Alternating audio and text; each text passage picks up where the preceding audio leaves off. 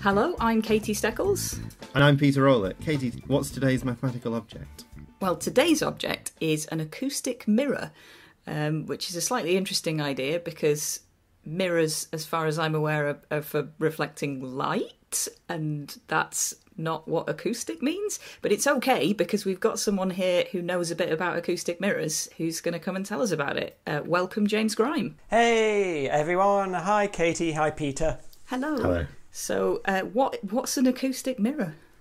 Oh man, this is so great. So I only just learnt about this. Someone told me about this, and I just loved it. So, I mean, I'm going to set it up this way. So if you go for a walk down the south coast of England, or possibly on the Yorkshire coast of England, you might come across a rather strange object. It's a massive slab of concrete, and when I say massive, I mean it's 5 meters high.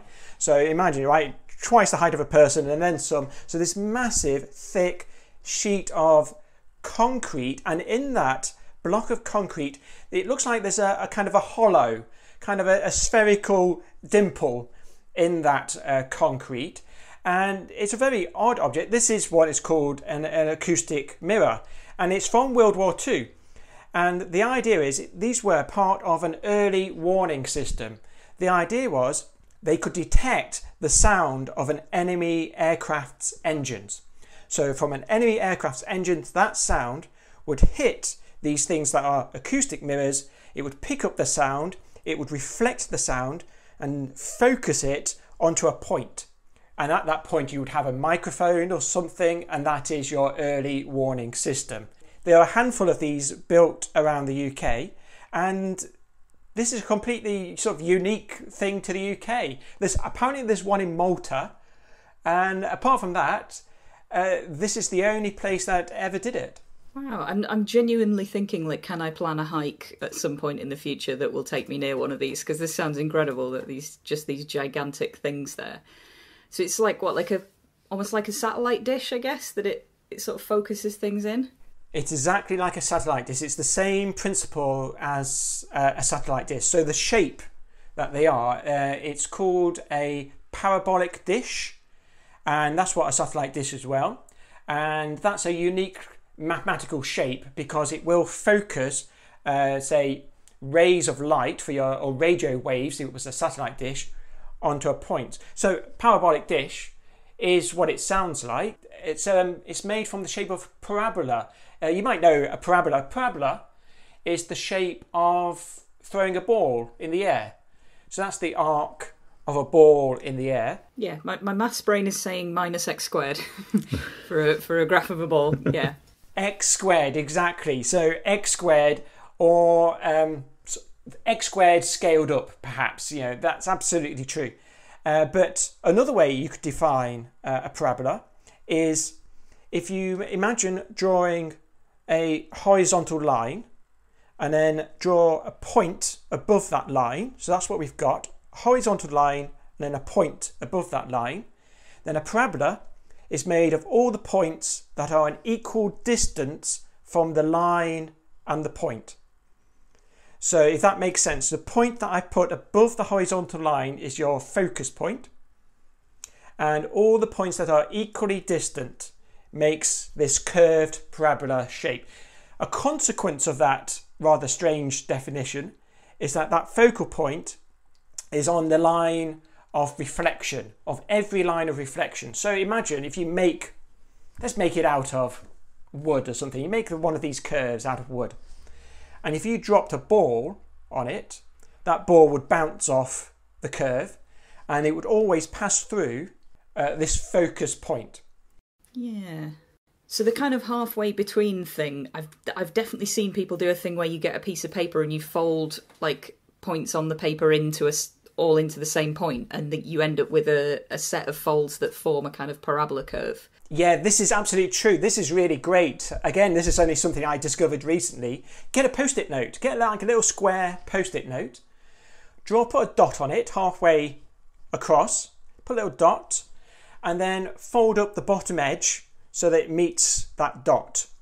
And fold it up, do it many times at different points along that bottom edge so that they meet that point you've drawn, and then that will make creases. You've got a whole bunch of creases now in your post-it note, and you'll notice that those creases, the more you do, will start to make your curve, and that curve is a parabola.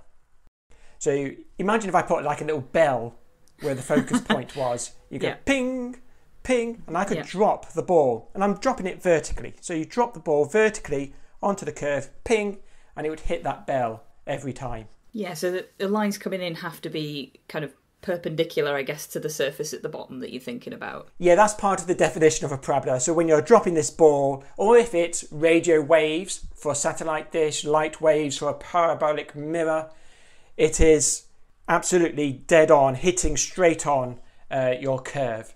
So it seems very clear that if you drop it right above the focal point, it'll go pass through the focal point, bounce, and come back up through the focal point again. But what we're saying is that if you put a line parallel with that anywhere, it hits anywhere on the mirror. If it goes to the right of the focal point, it'll bounce towards the focal point. If it goes to the left, it'll bounce towards the focal point. Very cool. Okay, so the parabola curve is a sort of single line on a page. So how do you translate that into a 3D dish? Yeah, that's actually fairly simple. Imagine I took that curve and then I just spin it around at its midpoint, around its line of symmetry, just make it spin. And if you imagine it spinning around, it starts to make a kind of a dish, and that's your parabolic dish. So if I slice that dish through the centre at any angle, then that cross-section is also going to be a parabola. So I guess you've got this shape that lets you kind of focus things in. So presumably, I guess someone's just realised that this would be a way to collect sound, I guess, from far away. Like, whose idea was that? Like, what happened?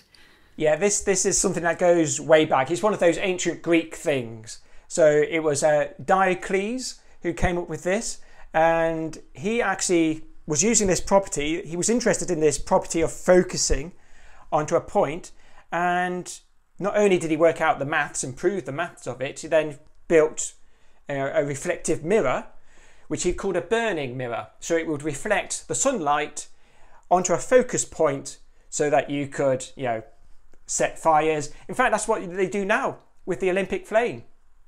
When they set the Olympic flame in Greece, and they start off on its run around the world, they use one of these reflecting mirrors, and it's a parabolic dish focusing the light onto the Olympic torch. Cool. So I guess if you're reflecting light, you need a mirror, like an actual mirror. So if you're reflecting sound, probably concrete is good, right? You just need something that's very different to the air. I guess something that will reflect sound could just be any hard surface. Yeah, I guess so. I mean, the principles are the same. I mean, the idea that focusing light onto a point was a brilliant idea, and it's like it began the study of optics. So things that we use now, lenses and all the things that we use now are so important. Telescopes. So it was a Scottish astronomer, mathematician, James Grime, who first designed a telescope. This is in the 17th century, which used a parabolic mirror to then focus the light onto a point so that you could see images further away. So hugely important. So it's used in telescopes. It's used to collect radio signals onto a single point, like I said, satellite dishes, and parabolic microphones are a thing. So again, it's just the same idea, same principle. A parabolic microphone is, again, this dish, and you can pick up the sound from someone far away. And they use this. This is something that people use. They use them at sporting events. Like, if you want to pick up the footballers having a private conversation somewhere far away. So you can point this dish in their direction. It picks up the sound coming from them. They use it in wildlife documentaries, things like that. And like it sounds, you use it in surveillance. So spy films. Yeah, I've definitely seen James Bond use one of these. I think it's Sean Connery, and he's on a rooftop and he's looking at a person in a building across the way, and he's got like a parabolic mic that's listening to what they're saying, I think. And the other little curious thing about it is you can use that principle completely in reverse. So what I've been describing is picking up and focusing light coming at the dish. and it focuses onto a focal point. If I put that in reverse and instead put a light source at the focal point, then that light radiates out, hits the dish, and then that light is reflected in a beam that goes in parallel outwards from the dish, and it makes this beam of light. That's what car headlights are. Yeah. So it has a light source at the focal point of a parabolic dish, and it creates this strong beam of light. Yeah, I think in theatres, when they have the big lights at the top of the theatre, they're called par cans. Like, that's the kind of industry term for them. And I think it's parabolic reflector cans, I guess. Like, it's PAR for parabolic. So they must be using that kind of thing. And I guess you could sort of combine those, because I'm thinking about there's a park down the road from my house, genuinely, where they've installed, as a fun thing for kids to play with, 2 parabolic dishes facing each other. And I guess the idea of this is that if you go and stand at the focal point of one of them and say something into the dish, it'll kind of reflect that out as a series of parallel sound waves, beam it across to the other one, which is presumably in exactly the right spot, catch all of those things and put it into the focal point of that other one. And if someone else is stood there, you can hear the other person saying something that doesn't even have to be that loud, I guess, that you would just get a very clear version of that. And they've got some at Jodrell Bank as well, I think. They've got these big green metal ones that you can go, there's like little steps that you walk up to stand in the right spot to be in the focal point of the thing. And you're in the way a little bit, but not enough to ruin it, I guess. Yeah, it's so cool. And I think I've heard those called whisper dishes or something like that, which is very descriptive of what it is. It's such a fun, cool idea. So back at the start, you told us about these ones that are sort of buried in cliff faces around the edge of the country. How did that happen?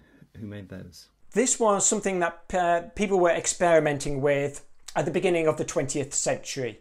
So there was an acoustic physicist, I don't know if that's the correct word, a sound physicist, who had been working on this already for World War One, so the between war years. And so he had been put in charge of this project of this early warning system. And so he started to construct at different locations, started to construct these big concrete slabs, like I say, to focus the sound of enemy aircraft. However, in the end, the whole thing was cancelled because what it gave you, because of the speed of aircraft at that time and the improvement in the speed of aircraft at that time, what this early warning system gave you was 10-minute warning. 10-minute warning, and then they were just too close, right? And that is an improvement over just not having an acoustic mirror and looking out your window, and that would give you a 5-minute warning. So after all that effort, you get an extra 5 minutes, right? Which is just not good enough. And then really the whole thing was supplanted when they invented radar. Oh, what? There's always one, isn't there? Just, ruin everything. So is that to do with like the speed of sound relative to the speed of a plane, I guess? Yeah, exactly. So, I mean, the difference between the speed of the sound and the speed of the planes was just not big enough. However, radar, a completely different principle where you fire your radio signals out there so that it hits the plane, reflects back and gets detected back at the radar station, gives you much greater warning. But not all is lost, because there was one good outcome from the acoustic mirror project, which was they'd worked out the most or the best place to put these acoustic mirrors, right? The most efficient, useful places to put these mirrors. And that gave them a great advantage when radar came along, because it told them exactly where to put the radar stations. So actually, it gave the radar project a head start. So that research into where to put that early warning system was used by the radar team after the war, and that did give us an advantage, and that gave us an advantage over the German radar system. So Germany had the radar system as well, but hadn't worked out the most efficient place to put their stations, which is why the British radar system was more successful than the German radar system. Cool. So thank you very much, James, for coming and sharing that stuff. It's all very cool, isn't it? There's just so much cool stuff. So if people wanted to find out more about you or this, how can people find you on the internet? Well, to find me on the internet, I guess Twitter at James Grime. I'm on YouTube. My own channel is Singing Banana. Of course it is. Why isn't it? And the other channel you'll see me pop up on, though, is the Numberphile channel, which is a very popular channel about little maths nuggets, kind of like this. And yes, if you want to find out more about these acoustic mirrors, search for this term, because there are a couple of very dedicated websites. This is such a niche thing. There are a couple of very dedicated websites that will tell you exactly where to find these mirrors for yourself.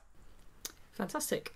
So we are also on Twitter. I am at Steckles. And I'm at Peter Rowlett, and the podcast itself is at Maths Objects. And both Peter and I blog at a website called The A Periodical, which is at aperiodical.com, and is also where you can find more episodes of this podcast.